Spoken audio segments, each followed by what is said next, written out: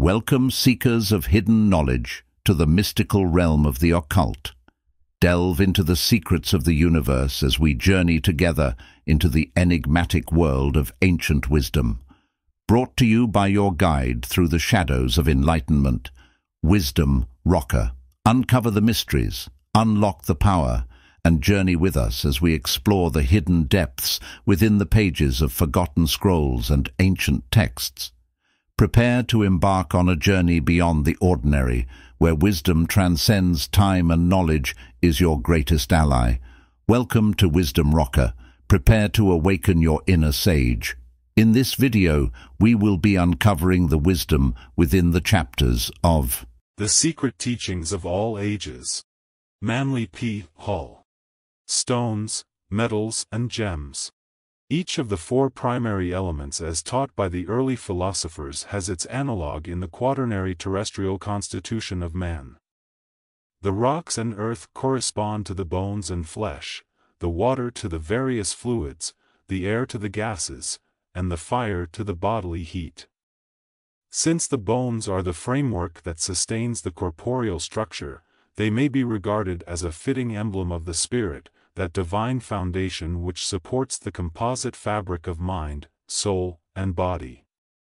To the initiate, the skeleton of death holding in bony fingers the reaper's scythe denotes Saturn, Kronos, the father of the gods, carrying the sickle with which he mutilated Uranus, his own sire. In the language of the mysteries, the spirits of men are the powdered bones of Saturn. The latter deity was always worshipped under the symbol of the base or footing, inasmuch as he was considered to be the substructure upholding creation. The myth of Saturn has its historical basis in the fragmentary records preserved by the early Greeks and Phoenicians concerning a king by that name who ruled over the ancient continent of Hyperborea. Polaris, Hyperborea, and Atlantis, because they lie buried beneath the continents and oceans of the modern world, have frequently been symbolized as rocks supporting upon their broad surfaces new lands, races, and empires. According to the Scandinavian mysteries, the stones and cliffs were formed from the bones of Ymir, the primordial giant of the seething clay, while to the Hellenic mystics the rocks were the bones of the Great Mother, Gaia. After the deluge sent by the gods to destroy mankind at the close of the Iron Age, only Deucalion and Pyrrha were left alive.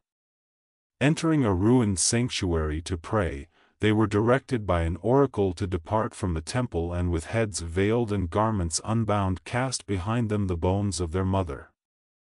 Construing the cryptic message of the god to mean that the earth was the great mother of all creatures, Deucalion picked up loose rocks and, bidding Pyrrha do likewise, cast them behind him. From these rocks there sprang forth a new and stalwart race of human beings, the rocks thrown by Deucalion becoming men and those thrown by Pyrrha becoming women.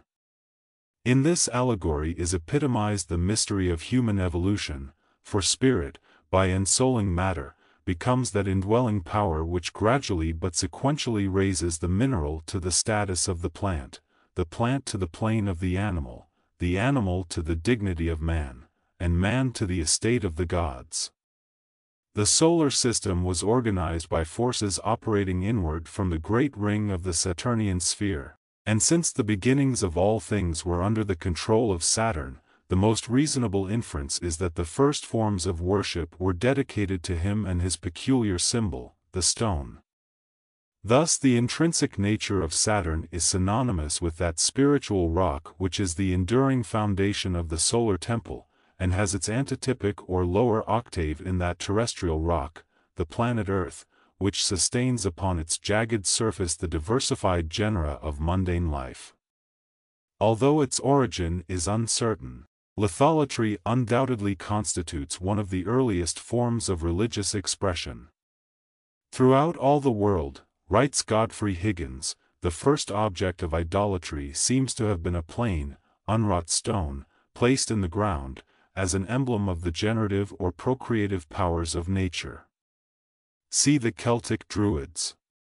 Remnants of stone worship are distributed over the greater part of the Earth's surface, notable example being the menhirs at Karnak, in Brittany, where several thousand gigantic uncut stones are arranged in 11 orderly rows. Many of these monoliths stand over 20 feet out of the sand in which they are embedded, and it has been calculated that some of the larger ones weigh as much as 250,000 pounds. By some it is believed that certain of the menhirs mark the location of buried treasure, but the most plausible view is that which regards Karnak as a monument to the astronomical knowledge of antiquity. Scattered throughout the British Isles and Europe, these cairns, dolmens, menhirs, and kistvines stand as mute but eloquent testimonials to the existence and achievements of races now extinct. Of particular interest are the rocking or Logan stones, which evince the mechanical skill of these early peoples. These relics consist of enormous boulders poised upon one or two small points in such a manner that the slightest pressure will sway them, but the greatest effort is not sufficient to overthrow them. These were called living stones by the Greeks and Latins, the most famous one being the Gigorian stone in the Strait of Gibraltar. Though so perfectly balanced that it could be moved with the stalk of a daffodil, this rock could not be upset by the combined weight of many men. There is a legend that Hercules raised a rocking stone over the graves of the 2 sons of Boreas whom he had killed in combat. This stone was so delicately poised that it swayed back and forth with the wind, but no application of force could overturn it. A number of Logan stones have been found in Britain, traces of one no longer standing having been discovered in Stonehenge. See the Celtic Druids. It is interesting to note that the green stones forming the inner ring of Stonehenge are believed to have been brought from Africa. In many cases the monoliths are without carving or inscription, for they undoubtedly antedate both the use of tools and the art of writing.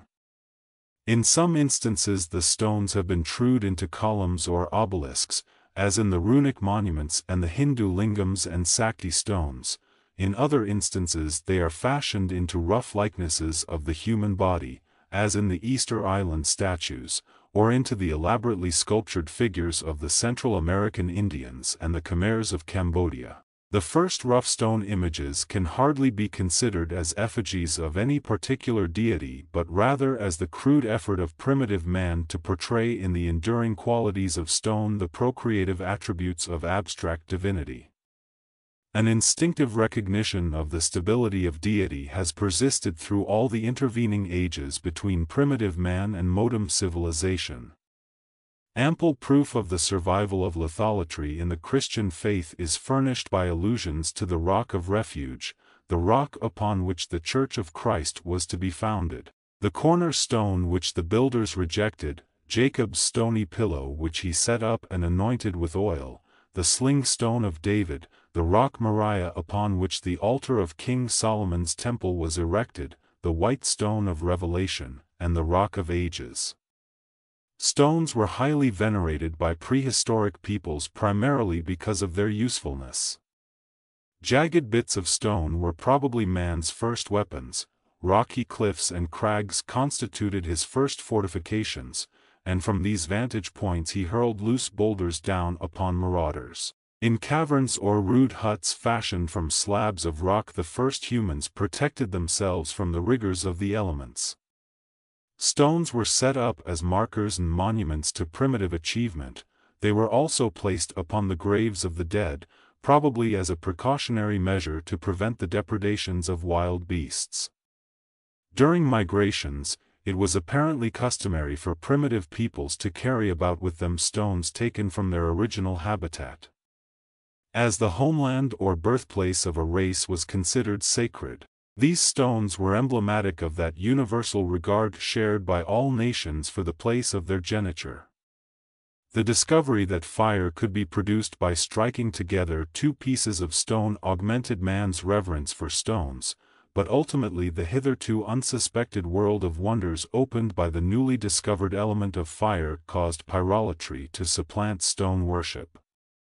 The dark, cold father, stone, gave birth out of itself to the bright, glowing sun-fire, and the newly born flame, by displacing its parent, became the most impressive and mysterious of all religio-philosophic symbols, widespread and enduring through the ages. The body of everything was likened to a rock, trued either into a cube or more ornately chiseled to form a pedestal, while the spirit of everything was likened to the elaborately carved figure surmounting it. Accordingly, altars were erected as a symbol of the lower world, and fires were kept burning upon them to represent that spiritual essence illuminating the body it surmounted. The square is actually one surface of a cube, its corresponding figure in plane geometry, and its proper philosophic symbol. Consequently, when considering the earth as an element and not as a body, the Greeks, Brahmins, and Egyptians always referred to its four corners, although they were fully aware that the planet itself was a sphere.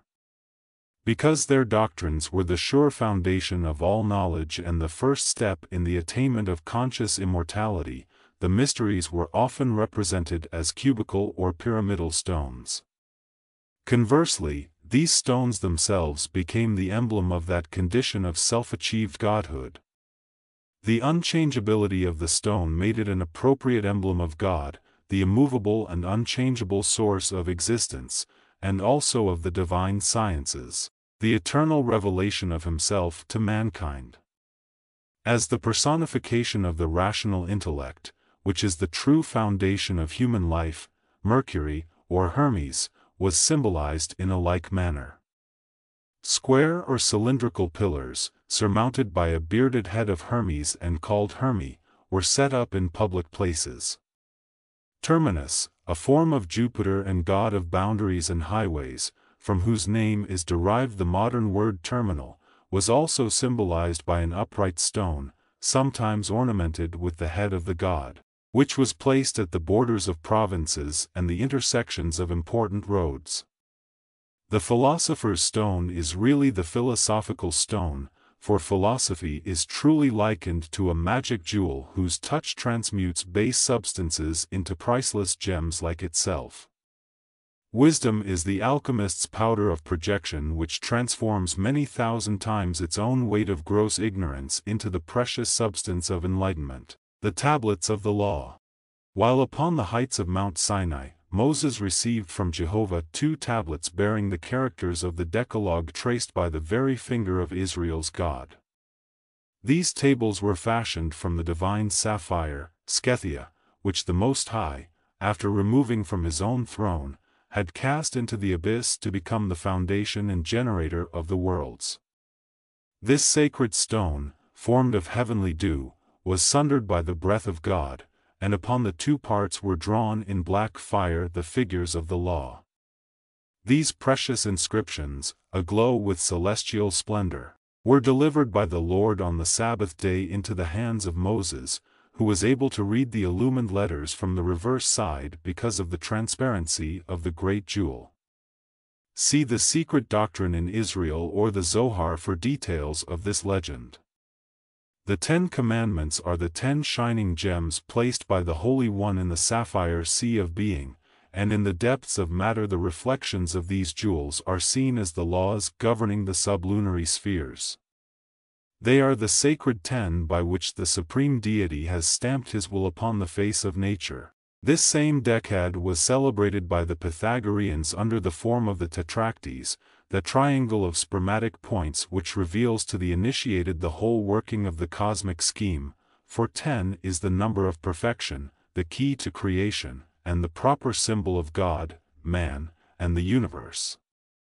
Because of the idolatry of the Israelites, Moses deemed the people unworthy to receive the sapphire tables, hence he destroyed them, that the mysteries of Jehovah should not be violated. For the original set Moses substituted 2 tablets of rough stone into the surface of which he had cut 10 ancient letters.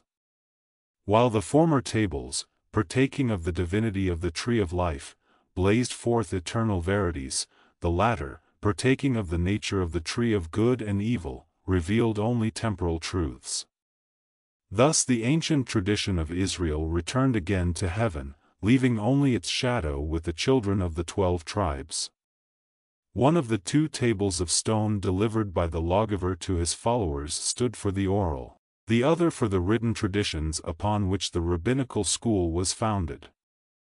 Authorities differ widely as to the size and substance of the inferior tables. Some describe them as being so small that they could be held in the hollow of a man's hand. Others declare that each table was 10 or 12 cubits in length and of enormous weight. A few even deny that the tables were of stone, maintaining that they were of a wood called cedar, which, according to the Mohammedans, grows profusely in paradise. The two tables signify respectively the superior and the inferior worlds, the paternal and the maternal formative principles. In their undivided state they represent the cosmic androgyne. The breaking of the table signifies obscurely the separation of the superior and the inferior spheres and also the division of the sexes. In the religious processionals of the Greeks and Egyptians an ark or ship was carried which contained stone tablets, cones, and vessels of various shapes emblematic of the procreative processes. The Ark of the Israelites, which was patterned after the sacred chests of the Isiac mysteries, contained 3 holy objects, each having an important phallic interpretation: the pot of manna, the rod that budded, and the tablets of the law, the first, second, and third principles of the creative triad. The manna, the blossoming staff, and the stone tables are also appropriate images respectively of the Kabbalah, the Mishnah, and the written law, the spirit, soul, and body of Judaism. When placed in King Solomon's everlasting house, the Ark of the Covenant contained only the tablets of the law. Does this indicate that even at that early date the secret tradition had been lost and the letter of the revelation alone remained? As representing the power that fabricated the lower, or demiurgic, sphere, the tablets of stone were sacred to Jehovah in contradistinction to the tablets of sapphire that signified the potency that established the higher, or celestial, sphere. Without doubt the Mosaic tablets have their prototype in the stone pillars or obelisks placed on either side of the entrance to pagan temples. These columns may pertain to that remote time when men worshipped the Creator through his zodiacal sign of Gemini, the symbol of which is still the phallic pillars of the celestial twins. The 10 Commandments, writes Hargrave Jennings, are inscribed in 2 groups of 5 each, in columnar form. The 5 to the right, looking from the altar, mean the law, the 5 to the left mean the prophets. The right stone is masculine, the left stone is feminine. They correspond to the 2 disjoined pillars of stone, or towers, in the front of every cathedral, and of every temple in the heathen times. See the Rosicrucians, their rites and mysteries. The same author states that the law is masculine because it was delivered direct from the deity, while the prophets, or gospels, were feminine because born through the nature of man. The right tablet of the law further signifies Jachin, the white pillar of light, the left tablet, Boaz, the shadowy pillar of darkness. These were the names of the 2 pillars cast from brass set up on the porch of King Solomon's temple. They were 18 cubits in height and beautifully ornamented with wreaths of chainwork, nets, and pomegranates. On the top of each pillar was a large bowl, now erroneously called a ball or globe, one of the bowls probably containing fire and the other water. The celestial globe, originally the bowl of fire, surmounting the right-hand column, Jachin, symbolized the divine man; the terrestrial globe, the bowl of water, surmounting the left-hand column, Boaz, signified the earthly man. These 2 pillars respectively connote also the active and the passive expressions of divine energy, the sun and the moon, sulfur and salt, good and bad, light and darkness. Between them is the door leading into the house of God, and standing thus at the gates of sanctuary they are a reminder that Jehovah is both an androgynous and an anthropomorphic deity. As 2 parallel columns they denote the zodiacal signs of Cancer and Capricorn, which were formerly placed in the chamber of initiation to represent birth and death, the extremes of physical life. They accordingly signify the summer and the winter solstices, now known to Freemasons under the comparatively modern appellation of the two St. Johns. In the mysterious Sephirothic tree of the Jews, these two pillars symbolize mercy and severity. Standing before the gate of King Solomon's temple, these columns had the same symbolic import as the obelisks before the sanctuaries of Egypt. When interpreted Kabbalistically, the names of the two pillars mean, "In strength shall my house be established." In the splendor of mental and spiritual illumination, the high priest stood between the pillars as a mute witness to the perfect virtue of equilibrium, that hypothetical point equidistant from all extremes. He thus personified the divine nature of man in the midst of his compound constitution, the mysterious Pythagorean monad in the presence of the duad. On one side towered the stupendous column of the intellect, on the other, the brazen pillar of the flesh. Midway between these two stands the glorified wise man, but he cannot reach this high estate without first suffering upon the cross made by joining these pillars together. The early Jews occasionally represented the two pillars, Jachin and Boaz, as the legs of Jehovah, thereby signifying to the modern philosopher that wisdom and love, in their most exalted sense, support the whole order of creation, both mundane and supermundane. The Holy Grail. Like the sapphire Scythia, the lapis exilis, crown jewel of the archangel Lucifer, fell from heaven. Michael, archangel of the sun and the hidden God of Israel, at the head of the angelic hosts swooped down upon Lucifer and his legions of rebellious spirits. During the conflict, Michael with his flaming sword struck the flashing lapis exilis from the coronet of his adversary, and the green stone fell through all the celestial rings into the dark and immeasurable abyss. Out of Lucifer's radiant gem was fashioned the sangreal, or Holy Grail, from which Christ is said to have drunk at the Last Supper. Though some controversy exists as to whether the Grail was a cup or a platter, it is generally depicted in art as a chalice of considerable size and unusual beauty. According to the legend, Joseph of Arimathea brought the Grail cup to the place of the crucifixion and in it caught the blood pouring from the wounds of the dying Nazarene. Later Joseph, who had become custodian of the sacred relics, the sangreal and the spear of Longinus, carried them into a distant country. According to one version, his descendants finally placed these relics in Glastonbury Abbey in England, according to another, in a wonderful castle on Mount Salvet, Spain, built by angels in a single night. Under the name of Preston John, Parsifal, the last of the Grail kings, carried the holy cup with him into India, and it disappeared forever from the Western world.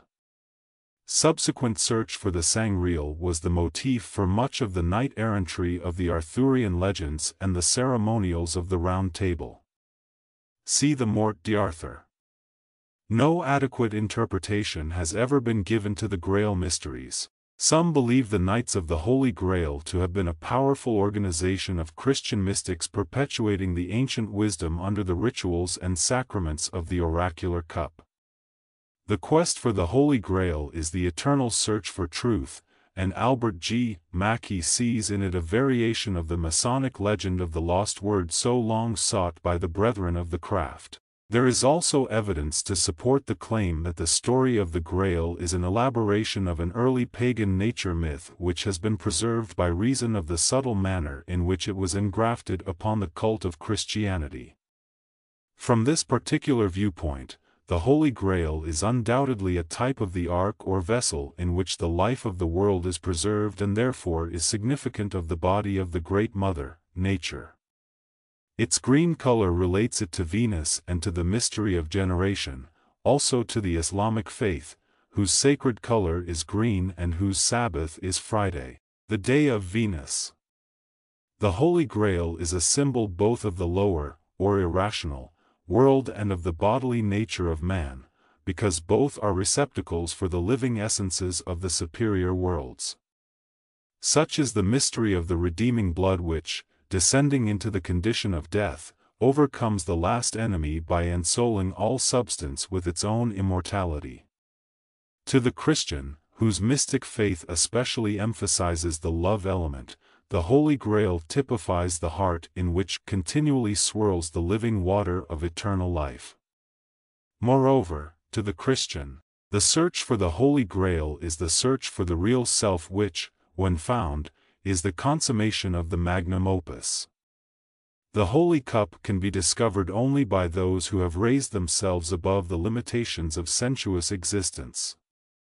In his mystic poem, The Vision of Sir Launfal, James Russell Lowell discloses the true nature of the Holy Grail by showing that it is visible only to a certain state of spiritual consciousness.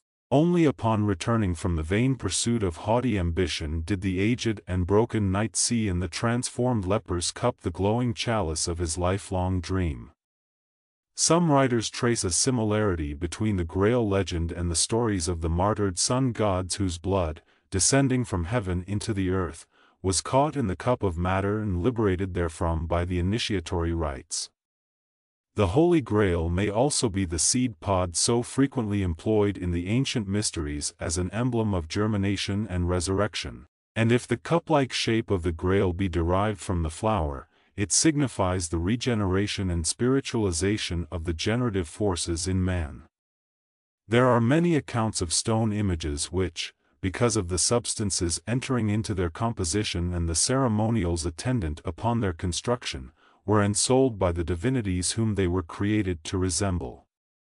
To such images were ascribed various human faculties and powers, such as speech, thought, and even motion.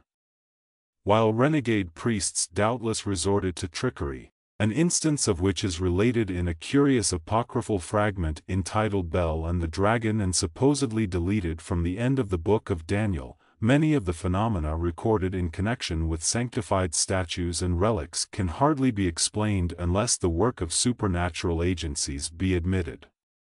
History records the existence of stones which, when struck, threw all who heard the sound into a state of ecstasy.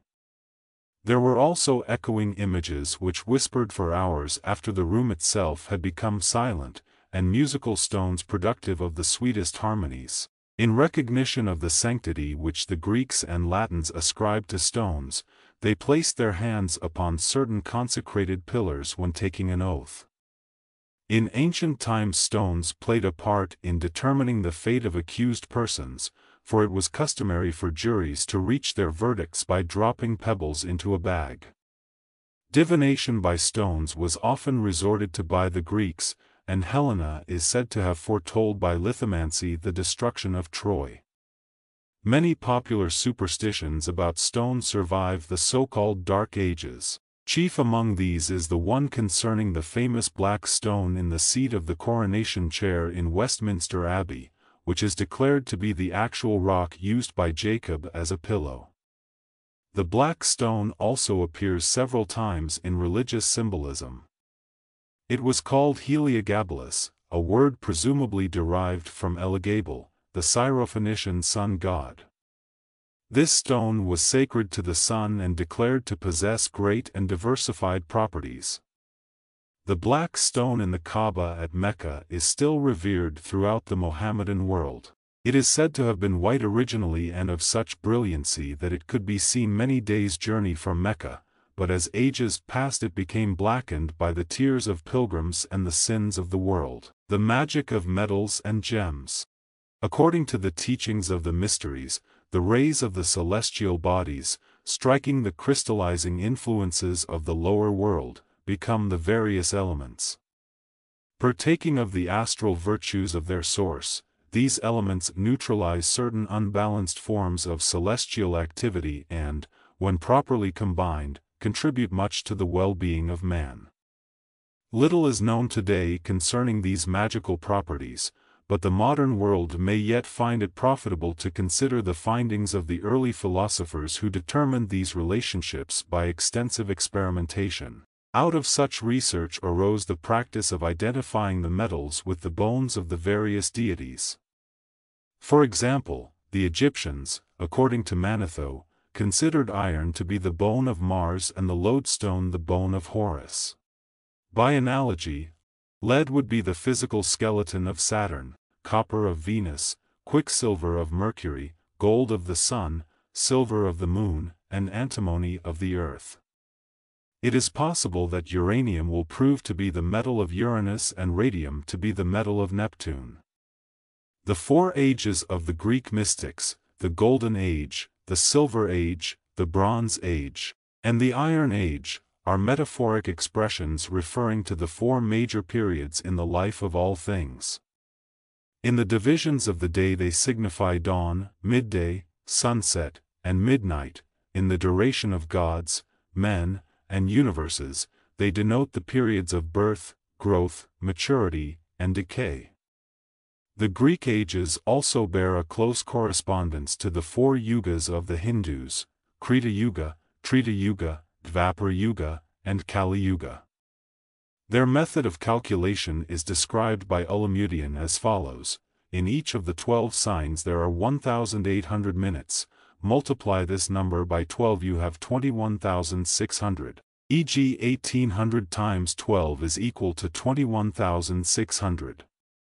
Multiply this 21,600 by 80 and it will give 1,728,000, which is the duration of the first age, called Krita Yuga. If the same number be multiplied by 60, it will give 1,296,000, the years of the second age, Treta Yuga. The same number multiplied by 40 gives 864,000, the length of the third age, Dvapara Yuga. The same multiplied by 20 gives 432,000, the fourth age, Kali Yuga.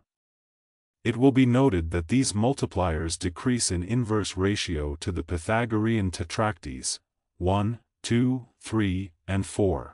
H. P. Blavatsky declares that Orpheus taught his followers how to affect a whole audience by means of a lodestone, and that Pythagoras paid particular attention to the color and nature of precious stones. She adds, the Buddhists assert that the sapphire produces peace of mind, equanimity, and chases all evil thoughts by establishing a healthy circulation in man. So does an electric battery, with its well-directed fluid, say our electricians.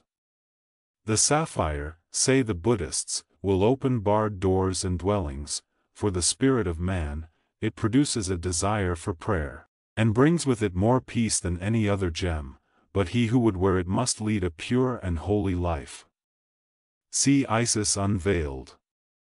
Mythology abounds with accounts of magical rings and talismanic jewels. In the second book of his Republic, Plato describes a ring which, when the collet was turned inward, rendered its wearer invisible. With this Gyges, the shepherd, secured for himself the throne of Lydia. Josephus also describes magical rings designed by Moses and King Solomon, and Aristotle mentions one which brought love and honor to its possessor. In his chapter dealing with the subject, Henry Cornelius Agrippa not only mentions the same rings, but states, upon the authority of Philostratus Jarchus, that Apollonius of Tyana extended his life to over 20 years with the aid of 7 magical rings presented to him by an East Indian prince. Each of these 7 rings was set with a gem partaking of the nature of one of the 7 ruling planets of the week, and by daily changing the rings Apollonius protected himself against sickness and death by the intervention of the planetary influences. The philosopher also instructed his disciples in the virtues of these talismanic jewels, considering such information to be indispensable to the theurgist. Agrippa describes the preparation of magical rings as follows: when any star, planet, ascends fortunately, with the fortunate aspect or conjunction of the moon, we must take a stone and herb that is under that star, and make a ring of the metal that is suitable to this star, and in it fasten the stone, putting the herb or root under it, not omitting the inscriptions of images, names, and characters, as also the proper suffumigations. See 3 books of occult philosophy. The ring has long been regarded as the symbol of attainment, perfection, and immortality, the last because the circlet of precious metal had neither beginning nor end. In the mysteries, Rings chased to resemble a serpent with its tail in its mouth were worn by the initiates as material evidence of the position reached by them in the order. Signet rings, engraved with certain secret emblems, were worn by the hierophants, and it was not uncommon for a messenger to prove that he was the official representative of a prince or other dignitary by bringing with his message either an impression from his master's ring or the signet itself. The wedding ring originally was intended to imply that in the nature of the one who wore it the state of equilibrium and completion had been attained. This plain band of gold therefore bore witness of the union of the higher self, God, with the lower self, nature, and the ceremony consummating this indissoluble blending of divinity and humanity in the one nature of the initiated mystic constituted the hermetic marriage of the mysteries. In describing the regalia of a magician, Eliphaz Levi declares that on Sunday, the day of the sun, he should carry in his right hand a golden wand, set with a ruby or chrysolite. On Monday, the day of the moon, he should wear a collar of 3 strands consisting of pearls, crystals, and selenites. On Tuesday, the day of Mars, he should carry a wand of magnetized steel and a ring of the same metal set with an amethyst. On Wednesday, the day of Mercury, he should wear a necklace of pearls or glass beads containing mercury, and a ring set with an agate.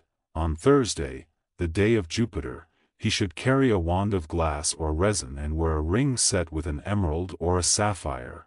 On Friday, the day of Venus, he should carry a wand of polished copper and wear a ring set with a turquoise and a crown or diadem decorated with lapis lazuli and beryl.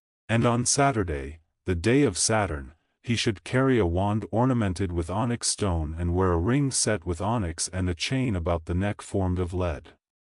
See the magical ritual of the Sanctum Regnum. Paracelsus, Agrippa, Kircher, Lilly, and numerous other magicians and astrologers have tabulated the gems and stones corresponding to the various planets and zodiacal signs. The following list has been compiled from their writings. To the sun is assigned the carbuncle, ruby, garnet, especially the pyrope, and other fiery stones, sometimes the diamond. To the moon, the pearl, selenite, and other forms of crystal. To Saturn, the onyx, jasper, topaz, and sometimes the lapis lazuli. To Jupiter, the sapphire, emerald, and marble. To Mars, the amethyst, hyacinth, lodestone, sometimes the diamond. To Venus, the turquoise, beryl, emerald, and sometimes the pearl, alabaster, coral, and carnelian. To Mercury, the chrysolite, agate, and variegated marble. To the zodiac the same authorities assign the following gems and stones. To Aries the sardonyx, bloodstone, amethyst, and diamond. To Taurus the carnelian, turquoise, hyacinth, sapphire, moss agate, and emerald. To Gemini the topaz, agate, chrysoprase, crystal, and aquamarine. To Cancer the topaz, chalcedony, black onyx, moonstone, pearl, cat's eye, crystal, and sometimes the emerald. To Leo the jasper, sardonyx, beryl, ruby, chrysolite, amber, tourmaline, sometimes the diamond. To Virgo the emerald, chameleon, jade, chrysolite, and sometimes the pink jasper and hyacinth. To Libra the beryl, sardius, coral, lapis lazuli, opal, and sometimes the diamond.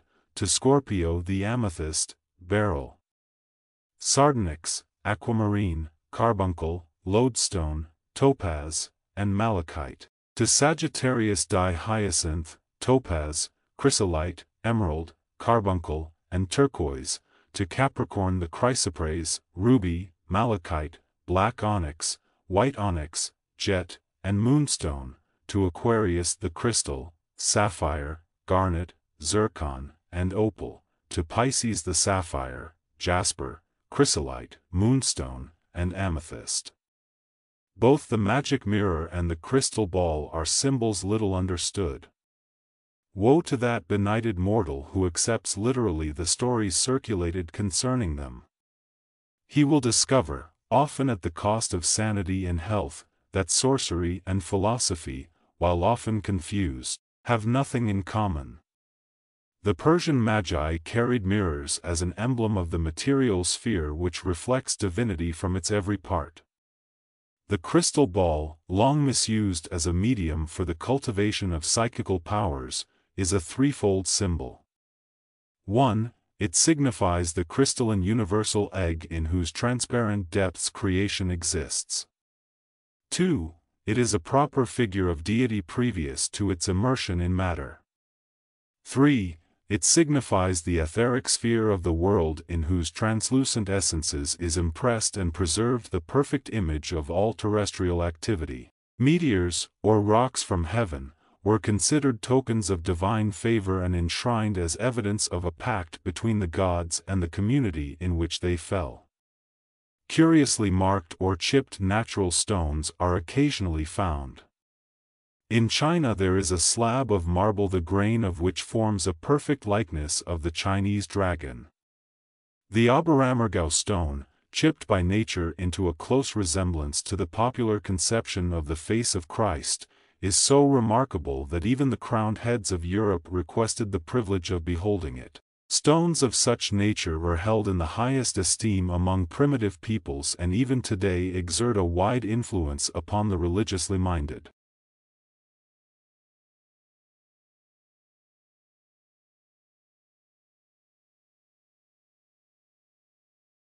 Saturn swallowing, the stone substituted for Jupiter, from Catrari's Immagini degli Dei degli Antichi.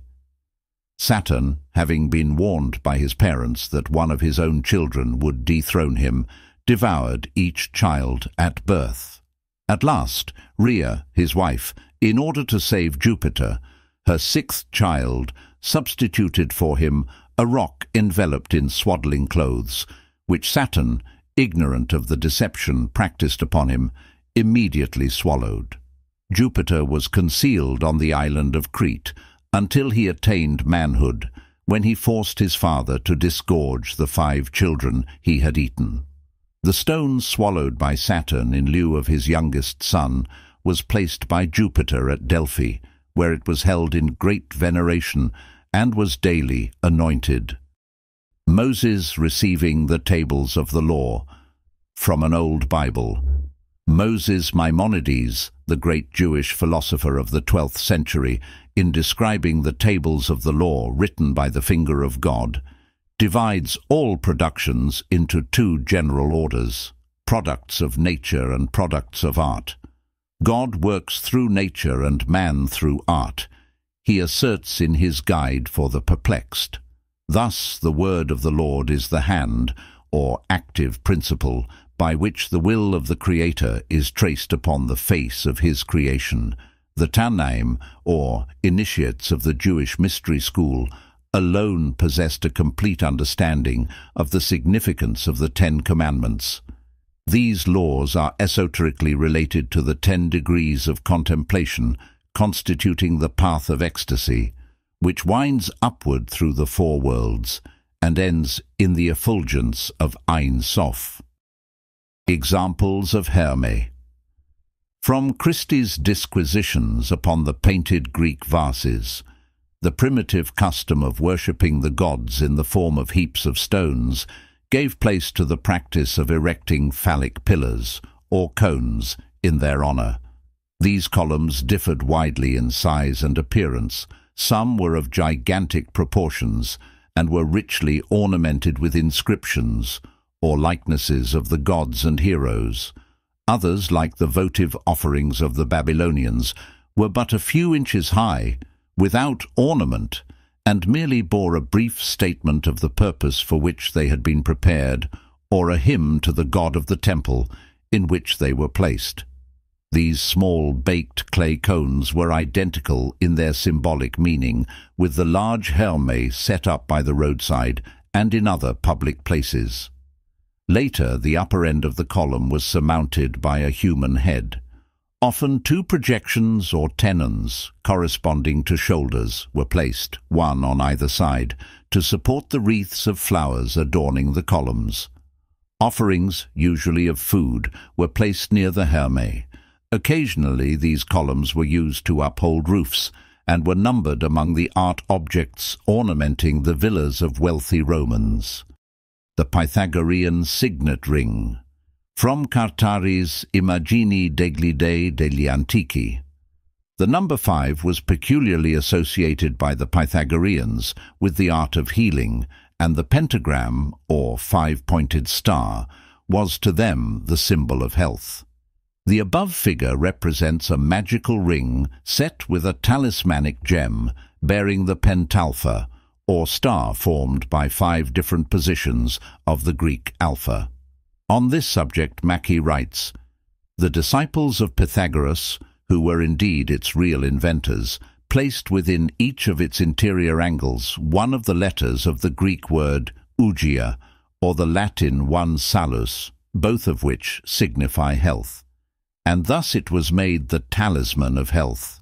They placed it at the beginning of their epistles as a greeting to invoke a secure health to their correspondent, but its use was not confined to the disciples of Pythagoras. As a talisman, it was employed all over the East as a charm to resist evil spirits." Thanks for watching the Wisdom Rocker. Don't forget to like, comment, and share.